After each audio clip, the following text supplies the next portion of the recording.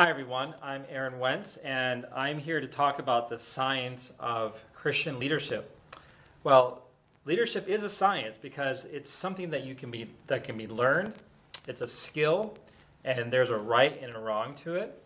And so because I'm a believer and a follower of Jesus, I've taken these leadership principles that I've learned from experts like Harvard Business Review and thought through them in regard to the Bible and seen how the experts in leadership match what the Bible says. And so it's been a 4-year journey of studying secular experts on what is leadership and how to motivate people and how to create change in an organization, and then looking at it through the Bible and realizing that what the leadership experts say about how to lead organizations and lead people goes right back to the Bible. So this talk today is about how to match these two together. Well, all the experts say that leadership is influence. Leadership is influence. So think about the people that have influenced you the most. A mom or dad, a coach, a teacher. People that have taken time to care about you, invest in you, teach you, bless you, help you. And so an influencer is a leader, and he can be at a very small level, a very simple thing, or a very big thing. So a pastor, a youth group leader, has tremendous influence over somebody. You know who has the greatest influence in the world? Is a mother. That's right. A mother from birth all the way through life has the most influence over somebody. So a mother is a leader. Now, an influencer can be positive or negative, right? Now, look about Jesus. What kind of influence did he have on people? Well, what did he do? He laid down his life for us and for his enemies. He influenced the world because of his love. Jesus is the greatest influencer because of his sacrificial service and help to us. And his influence on us has changed the world. The love of God and the gospel has changed the world.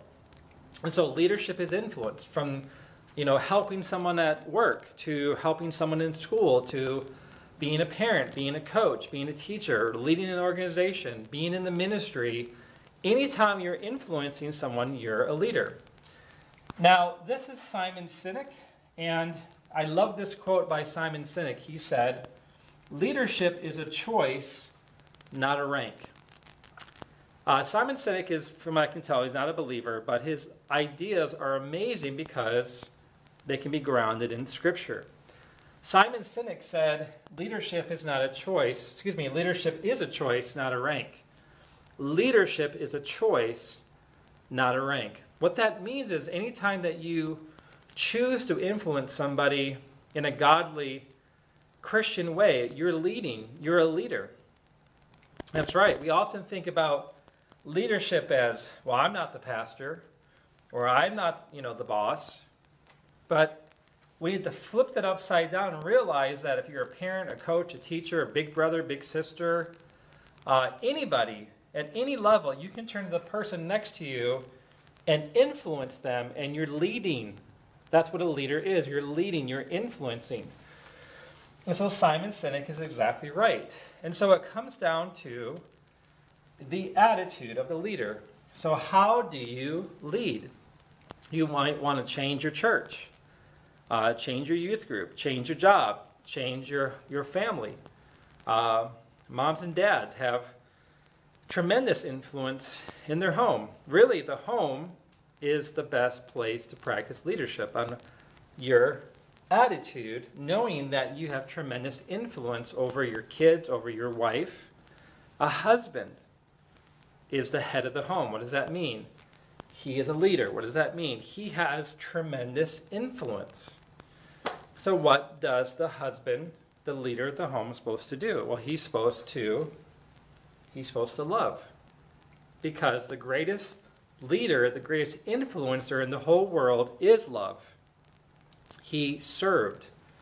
He put a towel around his waist and bent down and served.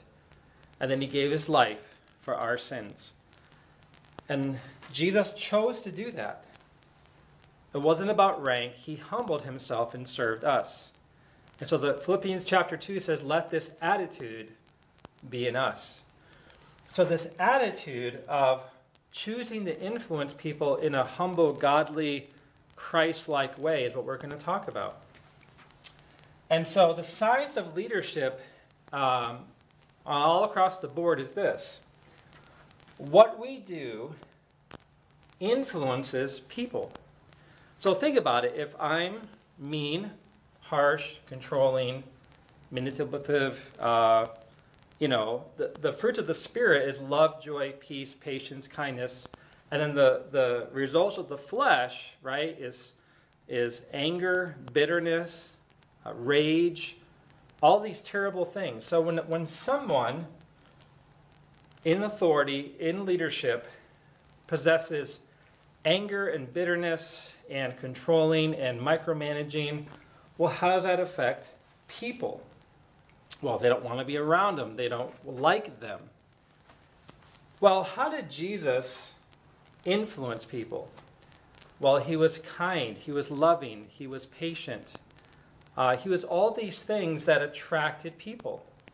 And so leadership experts say that if you don't have followers, you're not a leader yet. So if you look over your shoulder and there's no one joining your cause or coming to your church or coming to your youth group or joining your nonprofit, whatever it is, you're not a leader yet. And so how do you create people that want to follow you? Hopefully for the right reasons, right? For Christian purposes. It really comes down to how they feel about you. People followed Jesus because how they felt about him. They were attracted to him. They were moved by him. They were touched by him. They saw his love and they saw his compassion and his kindness. And they were moved by him. They were moved by his teachings. And so really what leadership does with influence is that it affects the followers.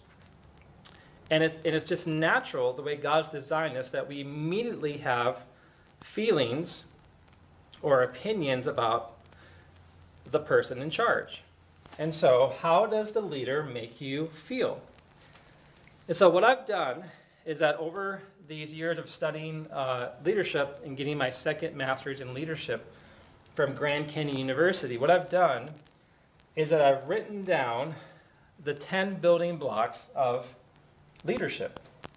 And these 10 building blocks over time made me realize how these things positively affect people and how they feel about you. Because again, if you're mean and harsh and nasty and bitter, nobody wants to be around you, and they'll vote with their feet and not come to church, not come to your group, never return.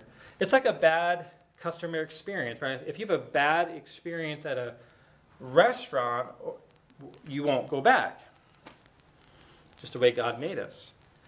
So if someone is mean or nasty or rude in church, people don't come back. It's just the way it happens. So our influence as a leader has to be Christ-like, knowing that leadership is a choice on how we treat people so that how they feel about you will be positive and they'll be attracted to you.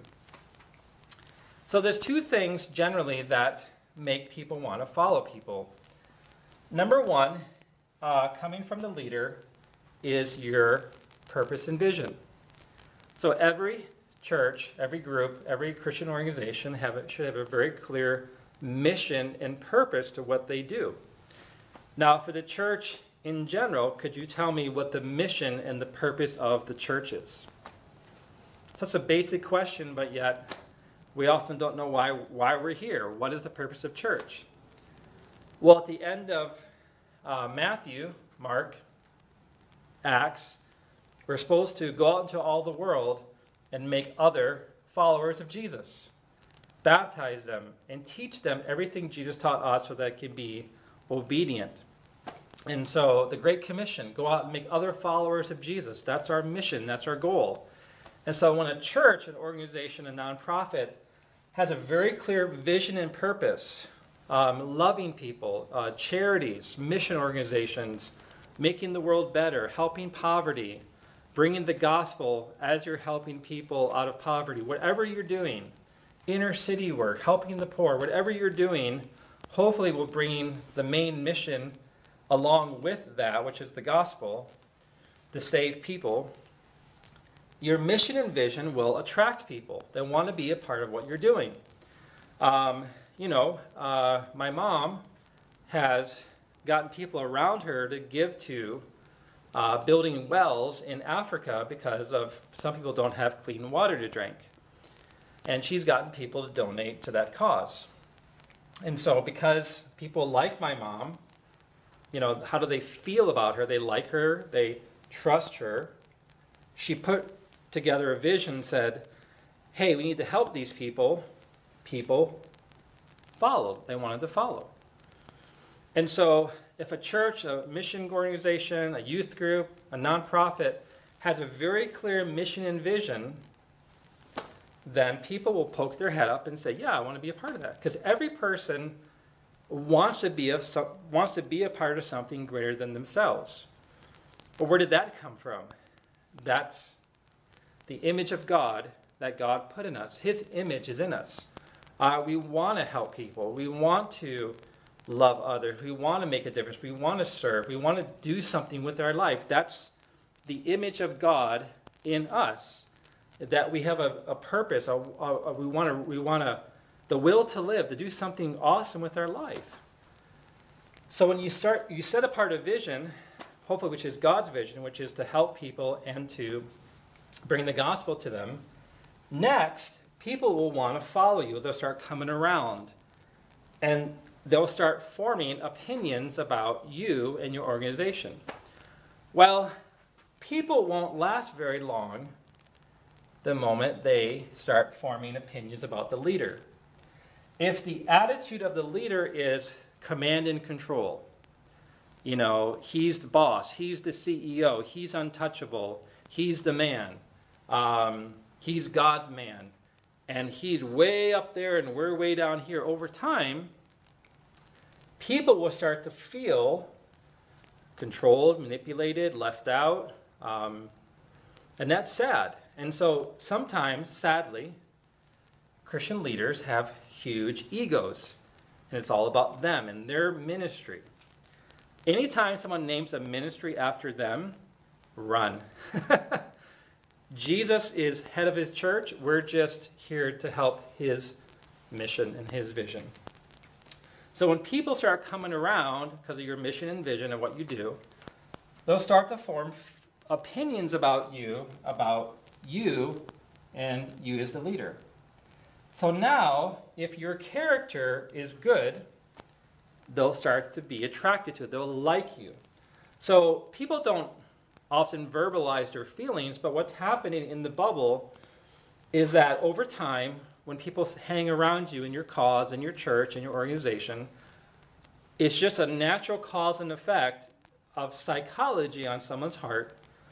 When you do something positive and you help them and you're part of a team and you're doing great things, people will start having feelings about you like, I like him, I like her. Appreciation, thankfulness, respect, right? I mean, has a pastor or someone in ministry helped you? Sure, we can all look back and look at lots of people that have, helped us and served us and been there for us. And how does that make us feel? Well, we like them, we appreciate them, we're thankful. And so that's building followership. It's building team when someone has positively affected us. And so when a leader, an influencer affects you, it makes you want to stick around. And then when a leader says, hey, can you do this for me? Can you help? Can you serve? We're more likely to say yes. Now, as a Christian, we often hear, we should be empathetic, we should be ethical, we should listen, we should serve. But this PowerPoint is really all about putting everything under one roof to say, this is what leadership is at any level, and this is how everything all works together. Because when I was growing up, it was like, okay, leadership is influence. But how do you do that? And then I heard that we should be ethical and we should listen more and we should serve. And it was like these disconnected ideas. They were all very disjointed. And so, under one roof, under one PowerPoint here, I want to share with you how you create followers, how you create change, how you lead as a leader in any capacity that you're in. Well, you influence people. How do you do that? You influence it through your attitude and your character. Knowing that these 10 things are going to positively affect the emotions and the psychology of people, that they're going to say, I like them, I appreciate them, I'm thankful. And then they'll start voting with their feet because you've helped and served them and benefited them. And those positive feelings of helping will create people that say, I want to be a part of what you're doing, I want to follow. So a great purpose and vision, helping people, loving, and the Great Commission, the gospel, along with people, the leader that is like Jesus, and you're benefiting greatly the followers. It's not about you. It's not about your cause. It's not about your ego. It's not about your ministry. It's not about making money. It's about helping people and bringing the gospel to people's lives. Anytime we deviate from that, leaders fall, ministries fall, because they get selfish, self-centered. They get into the worldly ethic. It's about money and the leader and the ego. And that's when bad things happen. So now, these building blocks. Number 1, servanthood, right? Matthew chapter 20, Mark 10. The disciples are arguing, bickering about who's the greatest, right? The greatest of all time, the GOAT, greatest of all time. Tom Brady, LeBron James. We follow people on Facebook and on social media. Like we look up to these people. They're awesome. Who's the greatest? Jesus, in response to that, says something amazing. He said, he got them together and says, people, the Gentiles, they lord it over. They command respect. They lord it over. They lord authority over people. Jesus said, not so with you. Demanding respect, demanding you're in control, demanding obedience. Jesus said, not so with you. Now, if you're a parent and you got a 2-year-old, yeah, but, man to man, woman to woman, adult to adult, treating people, lording it over, commanding and control. Jesus said, not so with you. Instead, whoever wants to be great must be your servant. And whoever wants to be first must be a slave. Wow. Just as the Son of Man did not come to be served, but to serve and give his life as a ransom for many. That's our mission for the rest of our life, is think on that. Think on that. Let that soak in. We're adopting the ways of the world. This philosophy of life is upside down than the world. Serving people, helping people. Jesus helped people and served people and gave his life. When we worship Jesus, why do we worship Jesus? We love him because he first what? Loved us. Why do we love him? Because he saved us. He helped us. He stooped down and rescued us. He did what we couldn't do. So this heart of gratitude and appreciation and thankfulness and respect we have towards the Lord is because we look at what he did for us, and we have appreciation and love, and we bow down and we say, God, thank you. I can't believe what you've done for me. Well, Jesus says in the same way, you're supposed to do that to others. In the same way. And so if you serve people and help them and stoop really low, and it's not about you and your ego, you just serve people and help people and bless people, guess what will happen? You will affect the positive feelings and the emotions of people. They will be blessed. They will be helped. Their lives change. And when people's lives change because you have helped them, and been Christ-like and loving and served them, man, it affects people. And they're appreciative, and they start to follow you and be a part of what you're doing and follow you on, Facebook and send money to your organization because you first helped them. So as an influencer, there's 10 of these things here. Just one of them, servanthood, is just, okay, stop right there, It's massive. It's huge. It's crazy. So at the end of this talk, when we get to 1 Kings chapter 12 and Luke chapter 6, I'm going to bring this all together, and you're going to see how these 10 things change people's lives and can influence someone very negatively or very positively. So these two verses here at the end are just going to be like the cherry on the sundae. So stick around to the end where these two are just going to be, wow, very impactful. So Matthew 20, Mark 10, think on this text. I've been married almost 25 years. Marriage just has its ups and downs. We have our struggles, difficulties. And one day I was just really struggling with something. And, I have to do this, I have to do that, and how come this and how come that? And I was in the garage, and the Holy Spirit brought back this verse to me. And it says, whoever wants to be first must be your slave. Wow. I demand rights. I demand respect. I'm not getting my way. And God was like, Aaron, you have to be a slave. You're my slave. Wow. And one day I was sitting by the kitchen sink, and God has often talked to me on the kitchen sink, and I didn't want to do the dishes, but I knew I should, and I was doing the dishes. And I put my hands on the sink, and I'm like, God, how come you sometimes speak to me by the kitchen sink? And the Holy Spirit said to me, because serving is where I am. Wow. Lots to do. Lots of work to do. Serving creates positive feelings in followers that they want to be around you. Knowledge. We are commanded in 2 Peter chapter 1, verses 5 and 6 to grow in knowledge.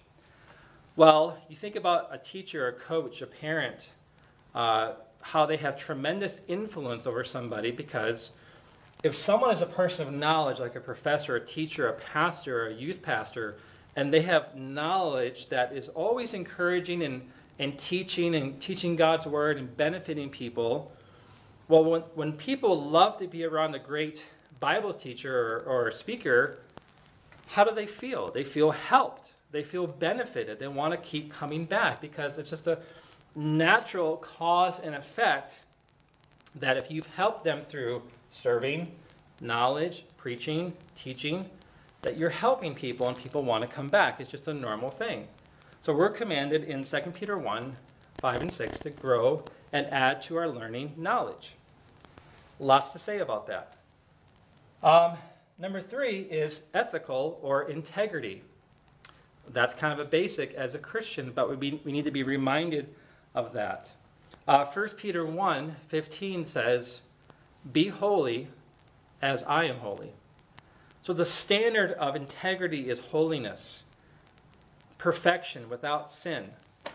And so our conduct and our character and our morality behind closed doors is that we are to be ethical people of integrity, striving for holiness, or being ethical. How many leaders do we know? I can start naming them off. Pastors, youth pastor, that failed morally. Maybe they were serving and had knowledge, but the moment they failed ethically, they lost their ministry. Good men and women can lose their families and their marriages, right? We know that because of... So this building block of being ethical and keeping our standards and keeping our hearts in check is so huge. Now, when followers see people and pastors and people in ministry with integrity, what does that do? Well, it creates respect. We all have maybe had teachers and coaches and parents that they were people who said what they said they were going to do. They did what they said they were going to do. They were the same person in the public as they were behind closed doors. And they were people of excellence. They were knowledgeable. They served people. Man, just 3 of these things creates positive feelings in followers. It creates positive feelings and influence over people that they want to be around us. They want to be a part of what they're doing because you have benefited them and helped them. Next one is listening. Listening. James 1:19 says, be quick to listen, slow to speak. How many times have we gotten in trouble because we didn't obey that verse, right? We were quick to talk and we didn't listen. And so no one ever talked their way, no one ever listened their way out of a job. We often get in trouble because we talk too much. We say the wrong thing. So what does listening do? Listening says, I care about you. I hear you. I want to understand you. And we all know what it feels like not to be listened to, not to be appreciated, not to be understood. Like Leadership 101 is really learning to put our opinions aside and understand the other person. There's so much that can be said about listening to people. So when you're listening to people and you care about people and you hear their ideas, people have good ideas too. It's not just negative. It's people in your life, have good ideas. And so much can be said because the attitude of the leader is, they're in charge, they're the boss, they're the pastor. Man, there is so much to be said about humbling ourselves and listening to the concerns of others and the ideas of others, the creativity of others, the experience of others. Wow. If leaders did that more, how much better would our ministries be by listening to people? Harvard Business Review did a study that basically, one of the very first things they said that a leader should do is get feedback from their followers. Very humbling, but they said that's the number one thing, is let people tell you how they feel about your job performance.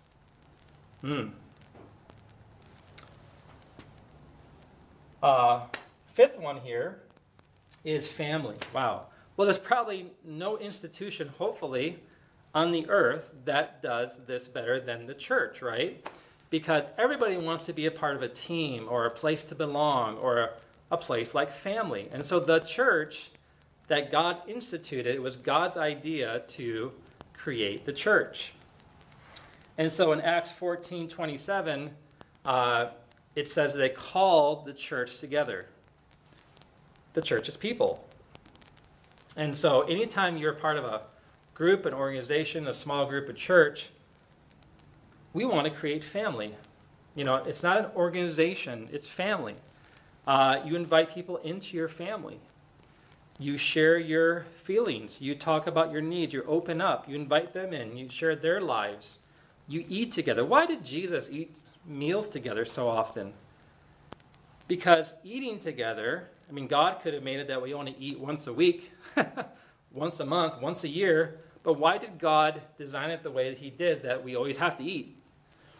I think one of the reasons why is for community, for people getting together. And so the church of Jesus Christ coming around a cause of creating family, inviting people in to hear their story and share our story with them and invite them in. Man, the church should be the number one place to do that. So anytime you're a ministry, nonprofit, youth group, church, whatever you're a part of, find ways to create family. People want family. People want a place to belong. And they will stick around and be benefited because you took them in and created a family for them and met needs for them that they didn't have before. Sixth one is empathy. Empathy is huge. Think about the story Jesus told about the Good Samaritan. Someone's dying. They're on the road. They're bleeding. And the priests, the Pharisees, they walk. These are religious people. They walk over the dying man. And it was the Samaritan, someone not like them, someone not of their race, that stooped down and helped the person and showed empathy. So Jesus showed that as a model of empathy. Jesus said, love one another. He washed people's feet. Well, what does this kind of servanthood and caring and empathy do for people? It creates positive feelings in them like, wow, I can't believe they did that. Respect, awe, appreciation, thankfulness. When you do these things that God has ordained, it humbled me that I just wasn't, the leadership principle here is that I wasn't connecting the dots to how all this all fit together. It's like, well, listening, okay. Serving, okay. But what it is it's like one big cause and effect relationship. I plug in my laptop, I get electrical charge, boom. If I say a harsh word to my wife, boom, I get an electrical charge of negativity because I was negative to her. If I come home and I bring her flowers and I give her a big hug and I say, hey, I haven't said this to you in a while, but you are such a blessing to us. Wow. What is that going to do? That's a positive energy. That's a positive thing. That's godliness. That's showing, serving and listening and being empathetic. And these principles create a positive charge. They create a positive feeling in people. And it's a cause and effect relationship. When someone is served and helped and listened to and cared for and empathetic and you invite them in to be a part of something, like plugging in the wall socket, these are good things. These are godly things. These are God-ordained things that it will affect people.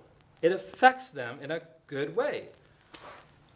So now, if they like you, they're appreciative of you because you're doing these things and you have a vision that you're part of, well, there's going to be people coming around and voting with their feet and liking what you're doing. Well, the next couple are delegating and empowerment. Okay?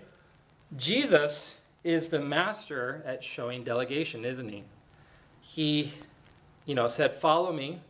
The disciples watched him, and then he sent them out 2 by 2, the 72 and the 12, and he got people involved in ministry. Wow, you get people involved in your ministry, you don't hoard it all to yourself. You see, godly qualities in people, and you start to delegate and say, hey, I think you'd be really good at this. I can see you doing this. Well, what does delegating and empowerment do for people? It makes them feel like they're a part of a cause bigger than themselves, that they have a purpose to their life. People just, if they stay home and stay on their phone, they just know they're not doing anything. But when you give them a purpose and a cause and you invite them in to serve and they feel good about themselves and are making a difference and they see how they're benefiting people, delegation does that, and it makes people feel like they're a part of something. So delegation, like Jesus did, is huge.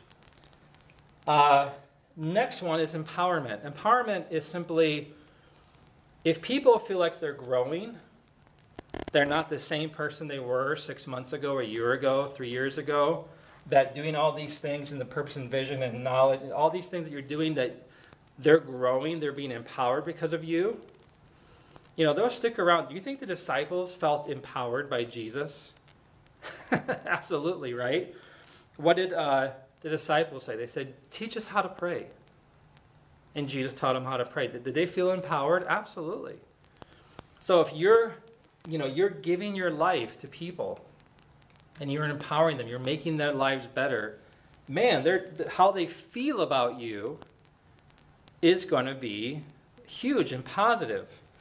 So now, as a leader, if you say, hey, let's do this, let's go here, let's do this together, let's change this, they'll probably want to be around you and be a part of your cause because of how you have positively affected them.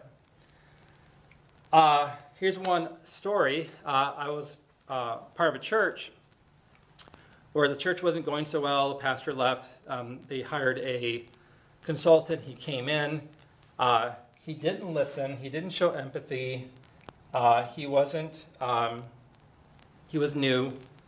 I guess he was knowledgeable, but he came in and he said, we're not going to do this, not going to do this. We're going to stop this, stop this, stop this.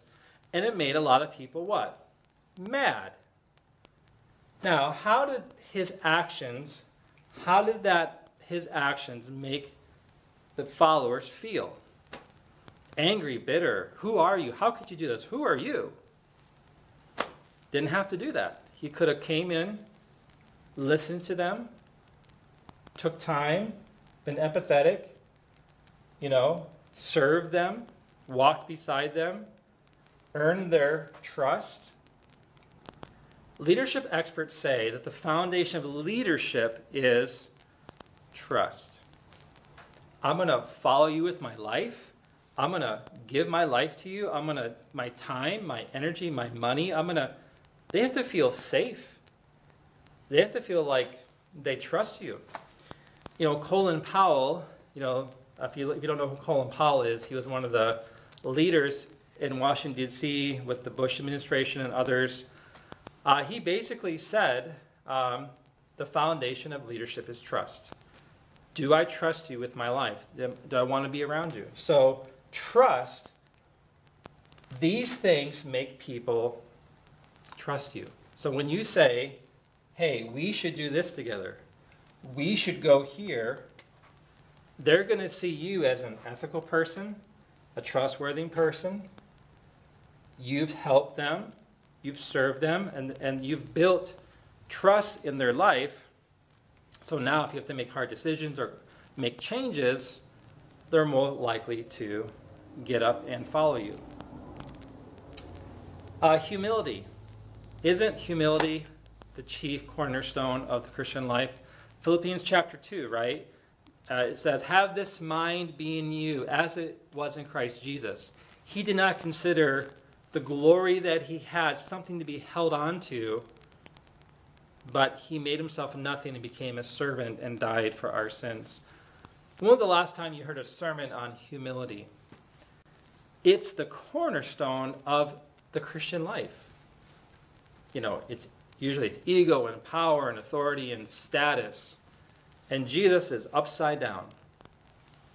He didn't care about status. He didn't care about titles. He didn't care about, being in charge or being the boss. He served and helped and loved and modeled it and died and rose. And now we look at him and we love him for how he's loved us. So humility also in a leader is when we realize that we don't have it all together. We don't have all the answers. When a leader feels like they are in charge and they're the authority and they're the expert, man, you're human. I'm human. A degree behind your name does not take away your humanness. You're 100% human. I'm 100% human.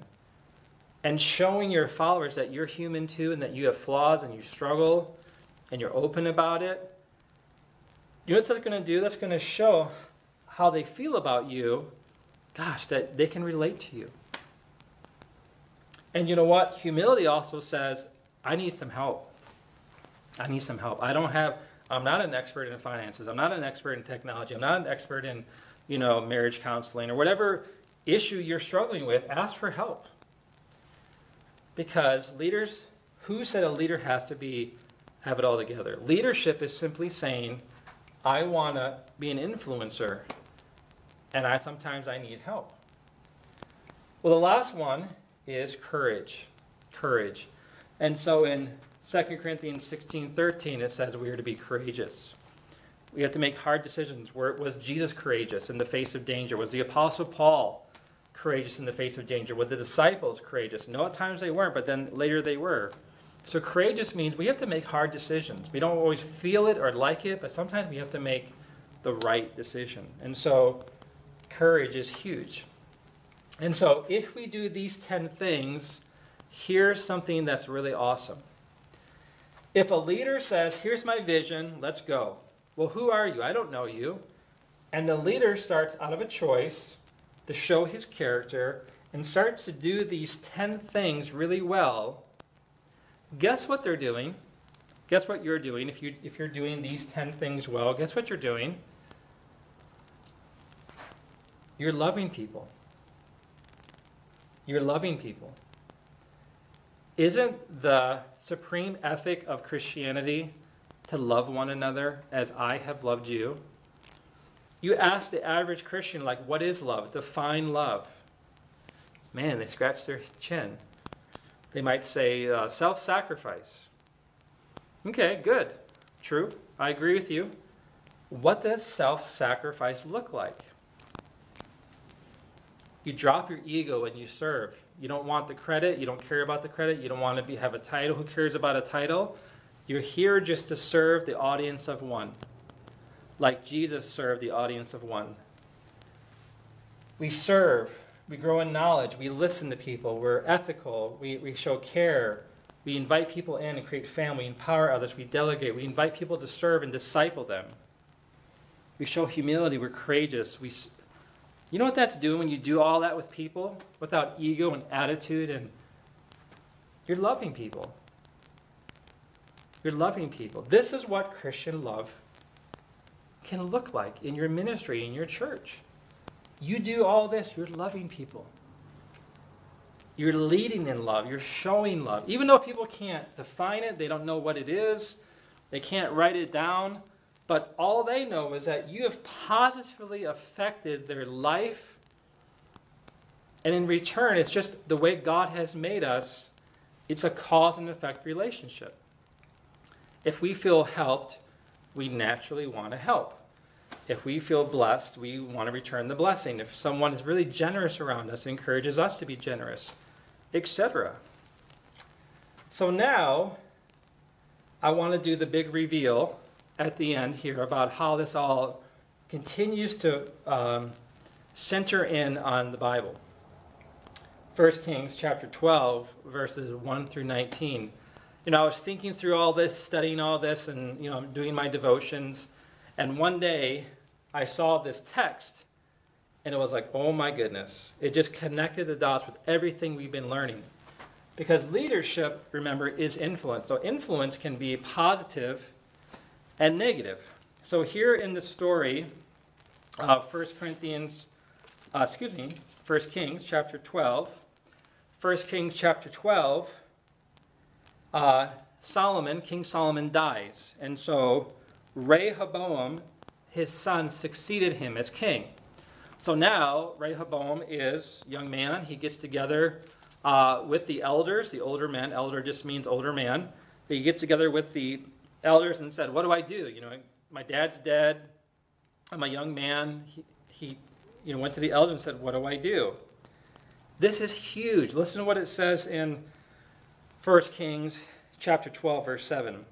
The elders responded to Rehoboam, if today you will be a servant to these people and serve them and give them a favorable answer, they will always be your servants. Wow. They're like, Rehoboam, if you love people, what does love look like? If you love people, you serve people. You stoop down and you love people and you serve people. You get off your throne and you become a friend and a servant and a helper. You make people's lives better. That's the big thing. You make people's lives better. You're serving them. You got their back. A leader, do they have your back? Are they making your life better? So the elders are saying, make people's lives better. Serve them. And in response, guess what? They'll serve you. A win-win. Their lives are better. They'll serve the king, make his life better. And guess what will happen to the kingdom? The kingdom, because the kingdom or an organization or a church, anything is made up of what? People. And so in this sense, the nation of Israel, the kingdom, guess what's going to happen to the kingdom? The kingdom is going to be healthy and growing and strong.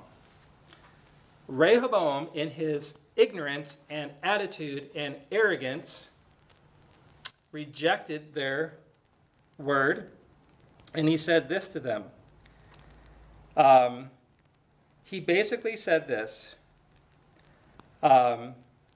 They said that your dad Solomon put a heavy yoke on us, right?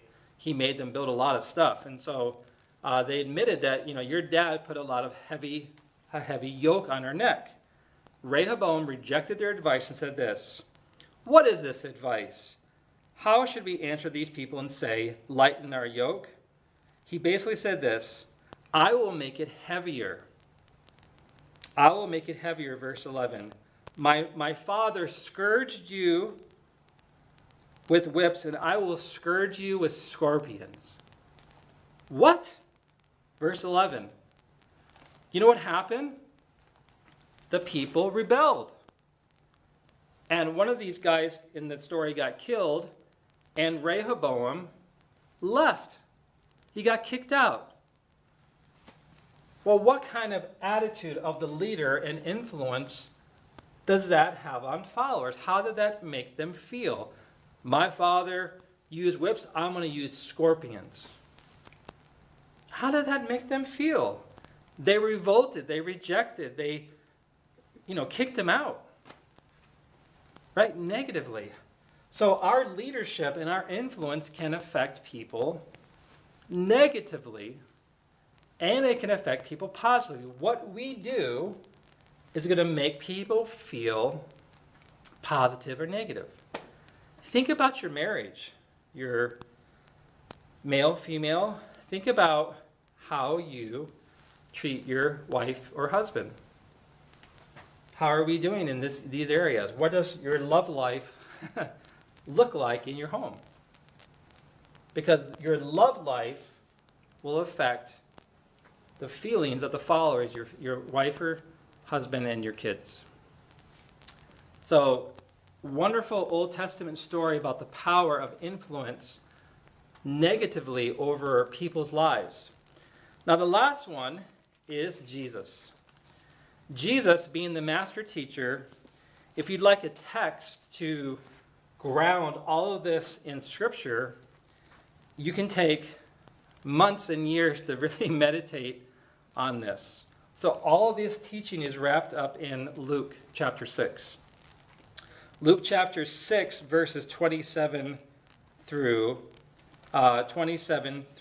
42. Luke chapter 6, 27 through 42. Give your heart and soul to it, memorize it, meditate on it. It'll change your life. The ideas here are found in this text. The big idea here is in these verses here in Luke chapter 6, verse 37. Do not judge, and you will not be judged. Do not condemn, and you will not be condemned. Forgive, and you will be forgiven. Give, and it will be given to you. A good measure, pressed down and shaken together, running over, will be poured out into your lap. For the measure you use, it will be measured to you. So that's the principle. For the measure that you use, it will be measured back to you. So, Rehoboam, what did he do? What did he do? He wanted scorpions. He wanted to be in charge. He wanted to beat people down and be in control, and ego and attitude and anger. Well, the measure that you use will be measured to you. Anger, hostility, pain, suffering cause people to revolt and say, I don't want that. Violence, get him out of here. Somebody died. Jesus says the measure that you use will be measured back to you. So if you're a forgiving person and you forgive, most likely people will be moved by that and be forgiving back. If you're a generous person, people will be moved to be generous back. If you're super critical and super condemning, people are going to be critical towards you back. But if you're very loving and open and listen to people, they're going to be most likely moved by that and loving and open too. So if you withhold judgment and just listen to people and be open to people, you'll change people's lives and affect the environment that you're in and the culture that you're in. So Jesus said that the measure that you use will be measured back to you. So if a leader, you can be like your attitude, you can be King Solomon, or Rehoboam really, Rehoboam, the attitude that you have, you're going to be negative. You get negativity back. You can be Jesus in your attitude and do these things. The measure that you use will be measured to you. So how did Jesus make his followers feel? He did this and more. They liked him, they appreciated him, they loved him. And people then followed Jesus because they wanted to. Not about money or fame or status. We love him. We love him because he first loved us. So a leader has the position of being Christ-like. And how are you Christ-like in your ministry? How are you Christ-like in your family? How are you Christ-like in your marriage? You're a leader. You're an influencer. You say, well, I'm overwhelmed. I don't know what to do. I don't know where to start. You look at these 10 things and you say, okay, what am I naturally good at? Well, I can look at a few things. And then the other things, you just start to say, okay, I'm going to study, I'm going to Google, I'm going to YouTube, I'm going to TED Talk, read books, whatever it is, empathy, listening skills, empowerment, discipling. So really empowerment is really discipleship, discipling people, delegating, humility. Man, just start growing in your knowledge of all these things. And over time, you'll just get better and better and better. Well, I'm Aaron, and this is the science of Christian leadership. You probably feel like I hose sprayed you with a big hose of stuff, but I'm thankful that you went all the way through this talk. I hope it helped you. Please leave a comment below of any ideas, encouragement, suggestions, because I'm still growing too. And if you say to yourself, well, what about this? You forgot something. Well, I probably did. This is not scripture, okay? This is not inspired. Is there more? Yeah. But 10 of these things is enough. That's enough, okay?